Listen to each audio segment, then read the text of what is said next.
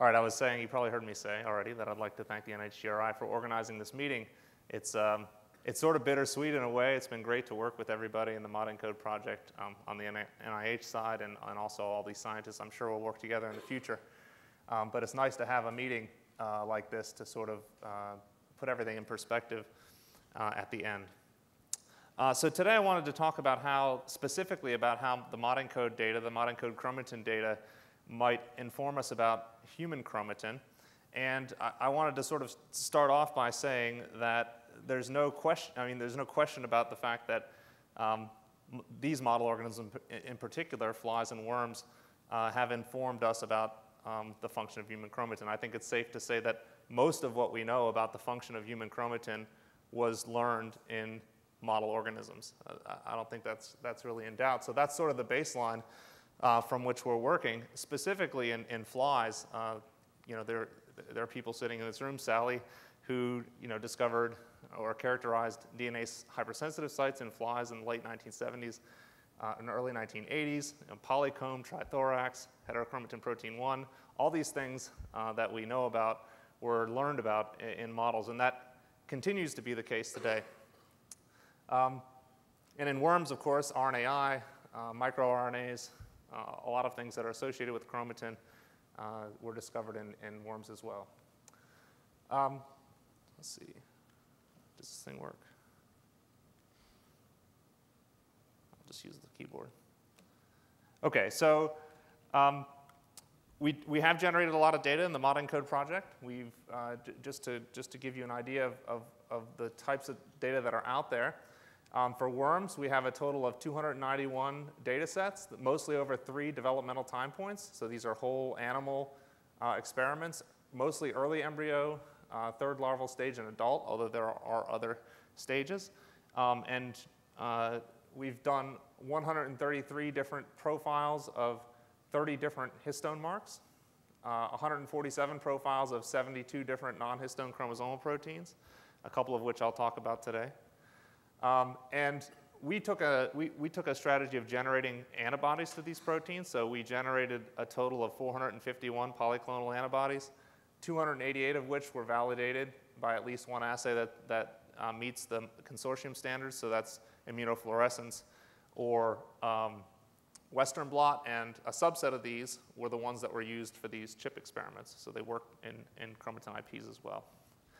And most of this data was from our group, and Gary's group, along with, I think this includes some data from Dave, have 601 fly data sets, mostly over 3 cell lines. So they have the advantage of having cell lines, which are not available in worms, plus some whole animal experiments in embryos, larval stages, and adults as well.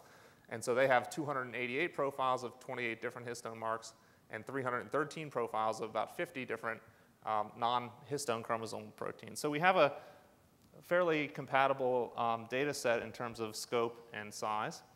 But I'm not going to talk about how we can use all of this data together. We've already heard talks about that from Mark Gerstein, who talked about how we can use all this chromatin data to try to predict gene expression states, for example, and build networks. And from Manolis Kellis about how we can use this data to create states, so how combinations of these marks work together to specify biological function. Instead, what I'm going to do is just talk about 2 stories that I think led to unique insights that were generated by the modENCODE project, and how the modENCODE data might be used by researchers to really translate into human knowledge. You want to? Oh, great. Thank you. All right, so the first has to do with centromere specification, so how centromeres are specified. Centromeres are obviously the DNA sequences that allow chromosomes to segregate during mitosis. And the second has to do with interactions between chromosomes and the nuclear envelope, and in both C. elegans and how that might relate to human disease. Okay. So the first thing to know about centromeres is that centromeric DNA is not conserved. So you might think that this is a horrible place to look to use model organisms to study human biology. In budding yeast, for example, the centromere is only 125 bases long. It's exactly, the centromere is 1 nucleosome wide. Whereas in fission yeast, it can be from 40 kb to 100 kb. Fruit fly, it's 400 kb, and there's a lot of repetitive sequence involved. And humans can be up to 5 megabases of repetitive DNA, mostly alpha satellite, but also other repeats. But the interesting thing is that this alpha satellite DNA is neither necessary nor sufficient for centromere function. So whatever is specifying centromere activity is not conserved and is actually not even necessary or sufficient for its activity. And these repeats cause a lot of problems in studying human centromeres, right? Because repetitive DNA is just very difficult to get a handle on. So C. elegans, along with some other insects and plants, have a different strategy, they're called holocentrics, which mean they don't have a point centromere. The centromere is essentially the entire chromosome. And in worms, this, as you'll see, allows us to study centromere function because we can get around all these repeats. So what is conserved among all these organisms are the components that make up the centromeres. So kinetochores, which are the protein component of the segregation machinery, assemble on chromatin containing a histone H3 variant called SEMP-A. So this is just an alignment of SEMP-A with H3, and basically there's a lot of variation in this amino terminus. And so this SEMP-A molecule substitutes for histone H3 in the altered nucleosomes at the kinetochore. So in C. elegans, you can see that the entire chromosome actually acts as a centromere. It's coated by these kinetochore proteins. This is SEMP-A in red. In Drosophila, you get sort of a traditional kind of point centromere with SEMP-A incorporation there, right? I'll also just mention that SEMP-A and its chaperone are overexpressed in many human cancers. And if you overexpress SEMP-A or chaperone in flies, you can get ectopic kinetochores and missegregation of chromosomes in aneuploidy. Okay, so how does it look? Just to give you an idea, so here's the DNA over here, and this is the centromere. There's a structure called the inner plate and the outer plate. The centromere chromatin is thought to be arranged like this, where SEMP-A is incorporated into the DNA in patches that are then looped in a way that presents them to the outer surface of the inner plate. Okay, so there are these domains, but they form sort of a continuous surface when they're arranged properly. And a big question has been, how do you propagate this organization from one cellular generation to the next, or in an extreme case, in the very first division in an early embryo? And the idea has been that you do it by looking to see where the old SEMP-A is, and wherever there was SEMP-A before, you just put a new batch, right? And so after DNA replication, there's some SEMP-A associated with both strands, and then you just incorporate new SEMP-A sort of where the old one is to fill in the gaps. This has been shown to be uncoupled from DNA replication itself. It occurs late in anaphase and early in G1 in mammals and Drosophila. And it's known that this process, whatever it is, requires specialized machinery, which is also conserved, including a protein called KNL2, which I'll mention in a second again.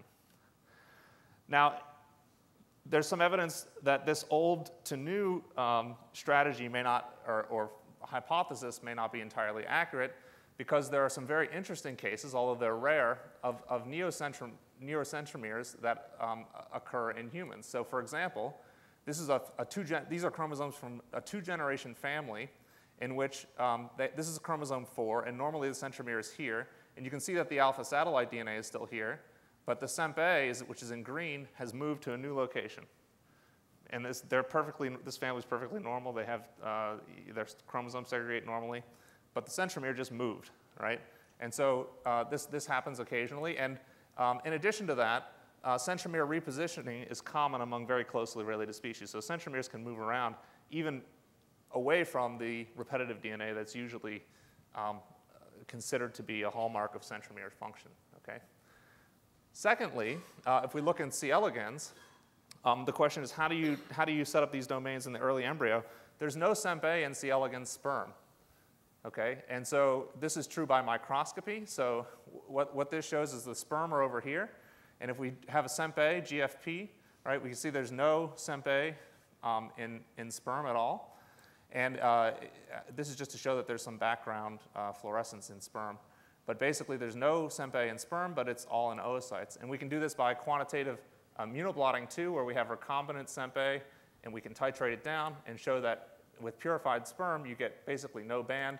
And this would tell us if we had it, so this can tell us that we have less than 300 SEMPE molecules per sperm. We can there's also experiments that show that the sperm chromatin, the C. elegans oocyte is fertilized by the sperm, and eventually the sperm and oocyte nucleus merge together and undergo the first division. And what has been shown is that, so here's the wild type oocyte, and if we look at the sperm nucleus, which is what we're looking at here, you can see that it acquires SEMPE only after it enters the oocyte cytoplasm. So it recruits SEMPE from the oocyte cytoplasm. If SEMPE is depleted from the oocyte, basically there's no SEMPE that gets incorporated for the first division.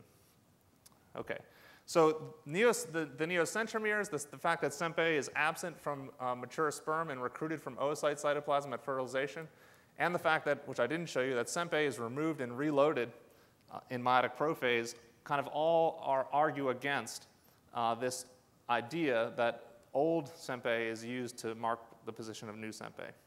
So if it's not old to new, then what is it? So as I told you before, the repetitive sort of nature of the human centromeres prevented study of those by, for example, ChIP-seq or ChIP-ChIP analysis.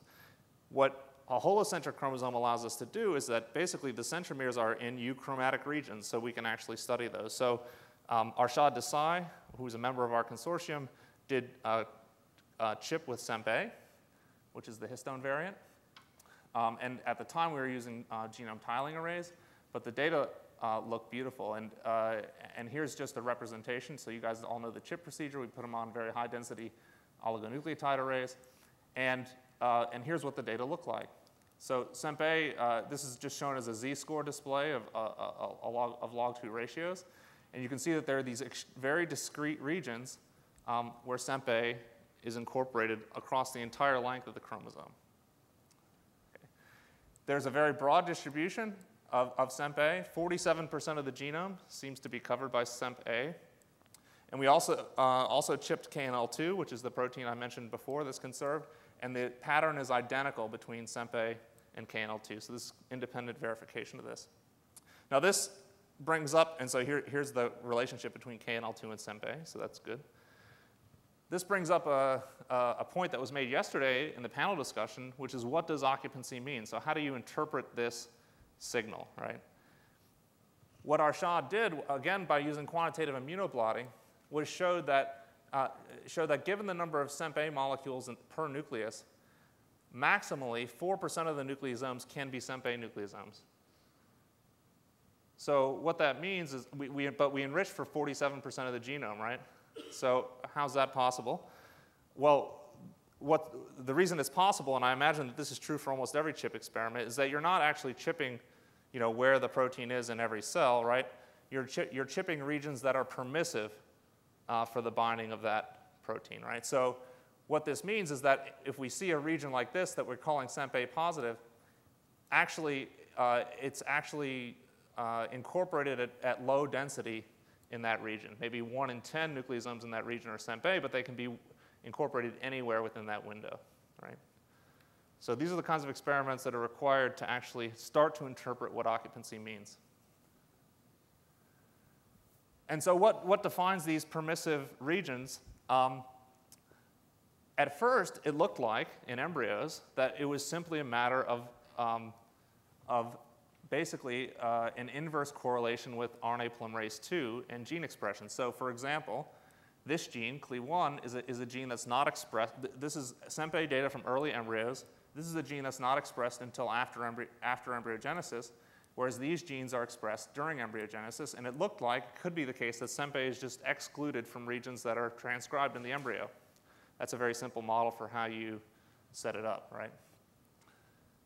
And when we looked at RNA pol2, we got this beautiful inverse correlation between RNA polymerase II distribution and SEMPE. So that was consistent with that interpretation. But there are some puzzling aspects to this model that make it seem like it might not make sense. The first is that there's no significant zygotic transcription until the 30-cell stage, but in fact, this organization is present during all the early divisions. So how would you set that up? The early divisions are also completely normal if you inhibit Pol2, RNA Pol2 completely, so that didn't seem to be consistent with that model. And the other thing is that there's no change in SEMP pattern during development from the early 8-cell stage to the greater than 250-cell stage, even though gene expression patterns are very dynamic. So these all argue against the simple model that polymerase is just kicking out SEMP and the other places are retaining it. So the clue to what might be going on came with when we started dividing up genes in embryos and asking about the relationship between RNA Pol2 and SEMP. And if we took different categories of genes, you can just focus on this ubiquitous. We saw the typical relationship I just showed, which is that if you have a lot of RNA Pol2, you don't have a lot of SEMP. But there was one class of genes where you didn't have RNA Pol2 in the embryo, and you also didn't have SEMP. And these genes were genes that were expressed only in the germline and not in the embryos, right? So this was a clue to what was happening. And here's another example of these doubly negative genes. So these are all genes, these 4 genes are all genes that are expressed only in the germline but not in the embryo. And what you can see is that there's no polymerase in the embryo, and there's also no SEMP in the embryo. So basically, these are regions of exclusion that also don't have RNA Pol2. So the model based on this now was different, which was that it's actually germline transcription that defines the regions from which SEMP is excluded in the embryo. So we're talking about a truly epigenetic phenomenon now, where the maternal germline defines the centromere positions, essentially, in the developing embryo. And so if germline transcription was on, then it was not permissive for SEMP. If germline transcription was off, it is permissive for SEMP. And we can test this model by driving ectopic expression in the germline where it shouldn't be, using this mutant that is not required for fertility called MET1. And that causes certain genes to be overexpressed in the germline. This is one of them. It's 370-fold overexpressed. And we can also measure H3K36 trimethylation in the embryos, which marks germline expressed genes throughout embryogenesis. And this was shown separately by Susan Strom and Bill Kelly. So here's a gene that's ectopically expressed in the germline. And we can show that there's no RNA polymerase II at this locus in embryos, right? So then we can ask, is this locus particularly depleted in SEMP in the embryo? And the answer is yes. So here's the wild-type SEMP pattern, and here's the pattern in MET1, where this gene's expressed in the germline but not in the embryo. And we can see that SEMP is depleted from this region, even though it normally would be if this gene hadn't been expressed. So there's many, many examples of this that we can show. In fact, we were able to show over 75 of these that have this relationship out of 132 that were kind of classified in this category. So, so that sort of confirms that the mechanism by which regions permissive for SEMP incorporation are determined occur by a memory of what genes had been transcribed in the maternal germline. And there are many candidate mechanisms for this, some of which depend on other modENCODE data that was generated by, which is H3K36 trimethylation data, and also the distribution of MES4, which is an H3K36 methyltransferase, which is also published. And there's also an interesting connection possibly to this protein called CSR1, which is an argonaut, and these 22G small RNAs. So we don't know the mechanism yet, but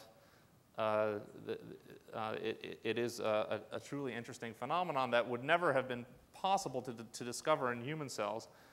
And furthermore, we don't know yet whether or not this mechanism is relevant to humans, but the fact that all of the chaperone machinery and the components of centromeres are conserved make it at least a strong possibility, especially given the fact that you can get neocentromeres and so on without the repetitive DNA that's often associated with centromeres. Okay, so the conclusions are that SEMPE nucleosomes can be guided by cues that are not pre-existing SEMPE nucleosomes. We have a truly epigenetic phenomenon, not just in name. So it's transgenerational epigenetic memory of gene expression that regulates histone variant incorporation. And finally, germline expression, which genes are expressed in the germline, might influence which sites are chosen for centromere repositioning during evolution. So this is just one example of a result that really required a model organism to get to the bottom of. Okay, so now in the last 5 minutes, I'm just going to quickly tell you about a story that has to do with mapping interactions between chromosomes in the nuclear envelope. And Susan Mango alluded to this earlier. And its connection to a human disease, Hutchinson-Gilford progeria, and other laminopathies. Okay, so C. elegans is actually a nice model for nuclear lamina function because first of all, it has a nuclear lamina, unlike Cerevisiae. So yeast don't have these proteins. It has only one lamin, not two, like humans. And so it's probably the simplest model for nuclear lamin chromosome interactions that there is. Instead of lamin, we use a protein called LEM2, which is a nuclear membrane protein that interacts with the lamins and also with chromatin and did chromatin IP. So we have a very nice antibody against LEM2. And we got this really striking result that Susan introduced, which is that the arms of the C. elegans chromosomes are kind of really highly associated with the nuclear membrane, and the centers are sort of looped out. And so these are just representations of the chromosomes. Also, these large LEM2 domains consist of small subdomains. So if we take a closer look at these regions at the arms, they're not continuous. So they're these discontinuous associations, and there are small gaps within that break up the subdomains in these larger regions. And here's just another kind of example of these gaps. And a typical gap is about 12 kb, whereas a typical subdomain might be 60 kb.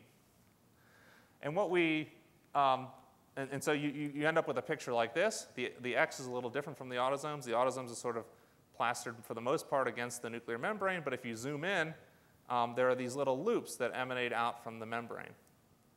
And what we found was that inside those loops, by putting the data together, so here's the LEM2 by array, and here's the LEM2 by seq. The data is totally consistent. So if we take a gap like this, and we look what's in the gap, you see RNA polymerase 2 in the gap, H3K4 trimethylation, HTZ1, right? So basically, you see all the marks of transcription in the gap. And what we think might be happening is that these, and we also show that the size of the gap is inversely proportional to the level of transcription. So the smaller the gap, the higher the level of transcription tends to be. And so these little bubbles might be wells to concentrate factors, maybe for promoting higher residency times and component recycling at the membrane. But importantly, and this is why the connection is a little bit different in this case to human biology, what this did was made us comfortable with working with nuclear membrane proteins. And we developed protocols to work with nuclear membrane proteins. And it inspired us to apply for another grant to the Progeria Research Foundation to try to do chip experiments on human lamins. And the reason, I'll just say that these relationships are conserved among different organisms. The reason that we applied to the Progeria Research Foundation is that Hutchinson-Gilford progeria is caused, which is basically it's more complicated, but it's a premature aging disease, average lifespan of 13 years, and the cause of death are causes of death that you'd normally associate with aging, so heart attack and stroke and so on. It's a rare disease, mostly caused by spontaneous mutations.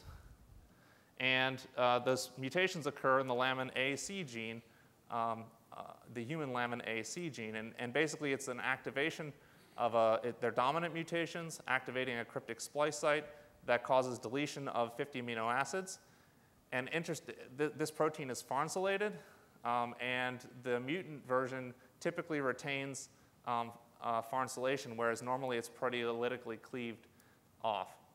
So basically these dominant mutations can cause a deletion of the region that is recognized by a protease that would normally cleave off the part that's farnesylated. Okay, there's also many other laminopathies as well. And so we were able to successfully chip lamin A from human cells. Basically, this is, as far as we know, the first successful genome-wide chip of lamin A. And basically, we can show that it associates with active regulatory regions, so it overlaps with marks like H3K27 acetyl. So this is different than lamin B, which is sort of the expected result. It's inversely correlated with the distribution of lamin B, so we get clusters lamin A association where lamin B is missing. And of course, the next experiment was to look in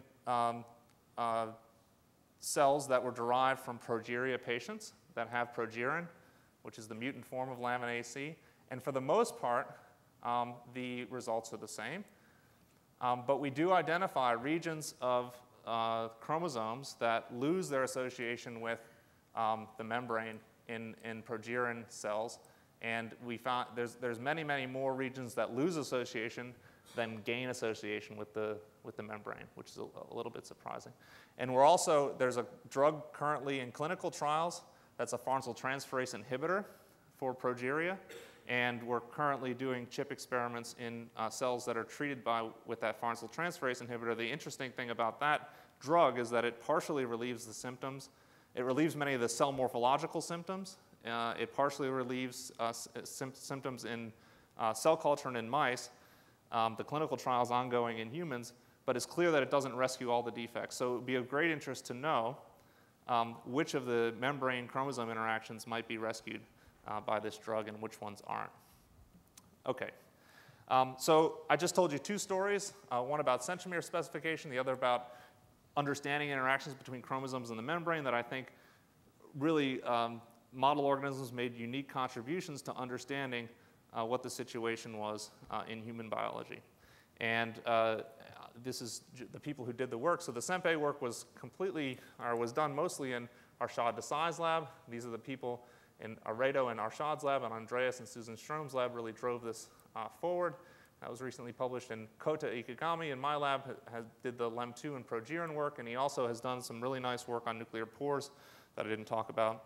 And here are all the PIs in the worm chromatin groups, the Ehringer, Dernberg, Desai, and Strom labs, and our data analysis folks are Shirley Liu and Aran Segal.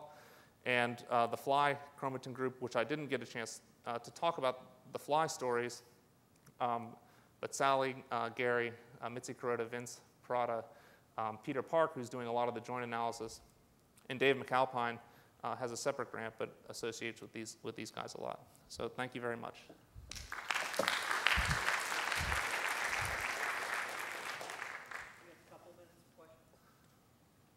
That was great, Jason. I'm just wondering about how you think about the fact that worms are diploid. Yep. There's one set that came from the father, one set that came from the mother. So you have maternal germline expression, you have paternal germline expression, and I know it gets cleared off, the sperm don't come in with CEMPE. So it seems to me that either the domains that are mapped in the embryo are actually separate. There's a separate set of paternal domains and a separate set of maternal domains. Mm-hmm. Or alternatively, that in fact the RNAi component is significant, and that it's maternal RNA that does the job on both the paternal and the maternal chromosomes. Do you have any? Yeah, it's really intriguing. There has to be some sort of trans factor, right, that acts on the sperm chromatin to specify the maternal expression state. And so we don't know what the mechanism is, but what you're saying is true. Either I don't think that it's probably not the case. My guess is that there are not two separate states, and that there's some trans factor in the oocyte that specifies the positions on the sperm chromatin. But it's difficult to see how we can distinguish the paternal and maternal chromosomes. Maybe you can use polymorphisms. Yeah, we're doing some stuff with interspecies crosses that might be useful for that.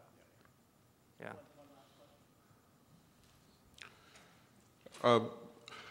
I wonder if you can distinguish whether it's the lack of germline transcription that's specifying centromeres or the late replication of those regions in the germline, which might be a strong correlation, but could be a completely different mechanism. Right. Just off the top of my head, my initial response to that is that these domains are relatively short, and they're demarcated by gene boundaries pretty specifically. So they correlate with the gene transcription units pretty tightly.